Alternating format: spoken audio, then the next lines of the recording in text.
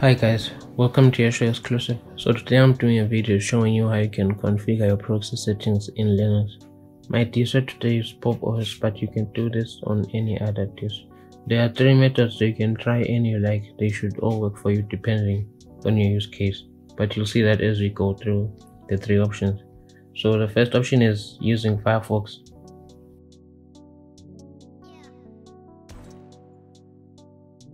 This method will only cover Firefox alone, so you'll only be able to access your internet on Firefox alone.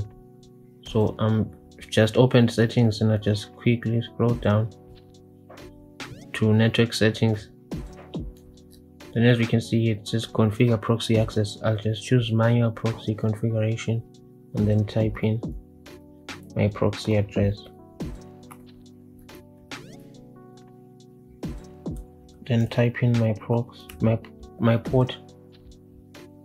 So I've selected this. Also use this for HTTPS. Then I just close the settings and try to open a web page. I'll choose Twitter. As you can see, my internet is now working. So let me just close this, open settings again.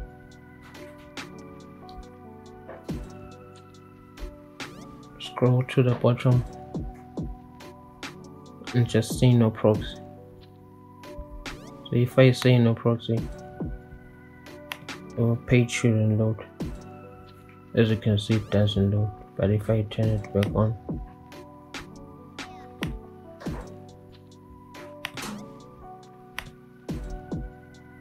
it should now work. So let me just quickly cancel and try to load the page again. As you can see, Reddit is just opened. So let's move on to the second option.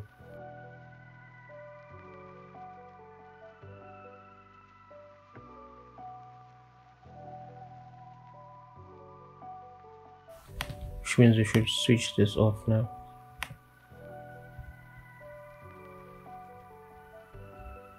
Let's just leave it on use system proxy settings for the next method. So then I'll go back to my settings. For my operating system, and look under network. You should find yours in a similar place. Then under network proxy, it says off here, just click the gear icon, then select manual and type in your proxy address.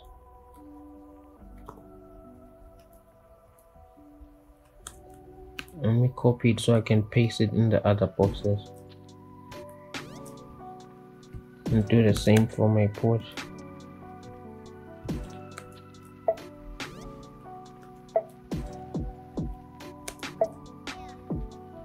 And then close. As you can see, these are my settings similar to the ones I use here on Firefox. So let's try Twitter again. As you can see, Twitter is working.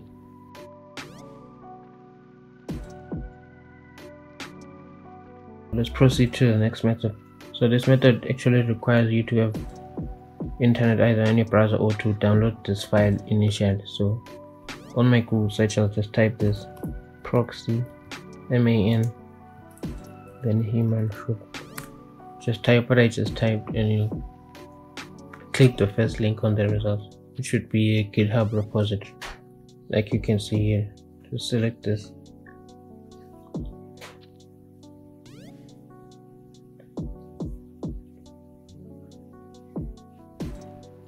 So just click here and download the code.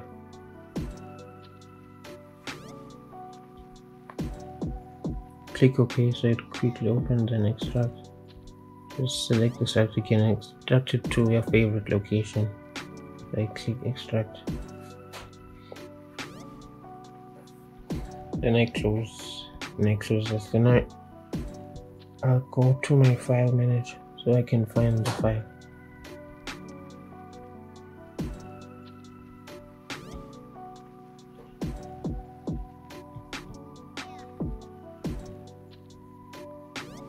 So as you can see, it's here, but then I quickly open it.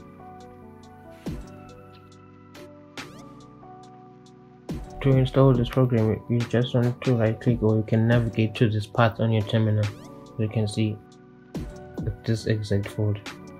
To install this, you type install like this, then click and press any key.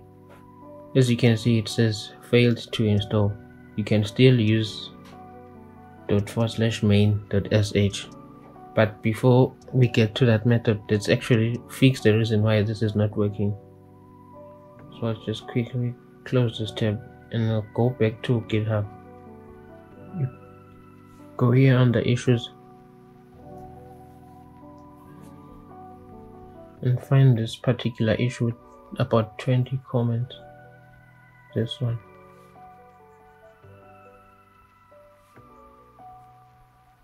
And quickly scroll down.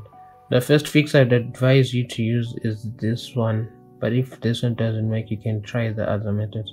So this is the method I use, where you're supposed to add this line of text to your /rc file. So just quickly copy it and try to find my /rc. So I'll on your file explorer or your file manager, you can click Ctrl+H to show hidden files, as I just did, and this folder showed up. So I want this file, the .rc file. I'll open it with text edit and scroll to the bottom to paste.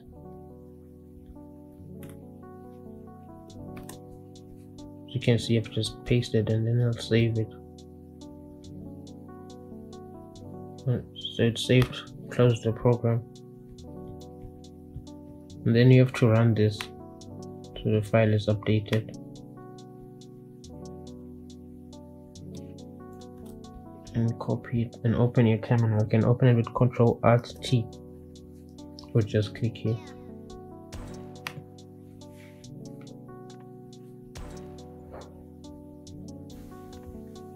So we are within the terminal, so quickly type ls so I can see the files inside. As you can see, chose this folder, change into that directory. Then I'll run this tab.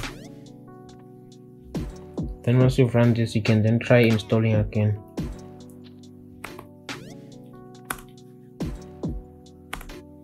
So you can see installed successful. So we now have the program installed.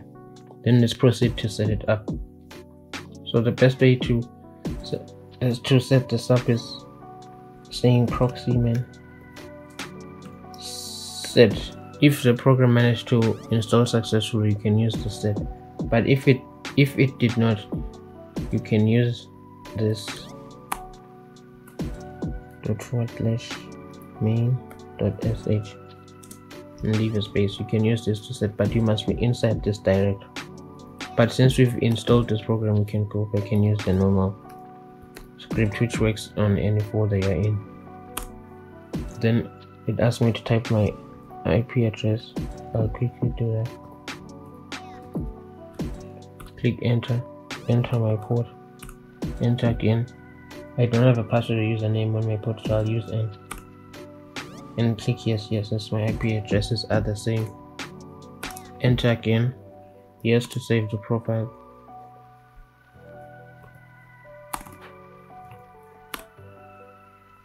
Then if you want a system-wide cover, you can use the first one. That's what I usually use. I just select one. But if you know what you're doing, you can choose the other options. So let's run the command again. Then the proxy should be set now. So let's test. Say sudo update. If it works, it should request from our proxy address. As you can see, it's listing our proxy address here, which means it has been set successfully. As you can see, the internet is working inside the terminal. So I hope this helps you. Thank you for watching. Please like and subscribe.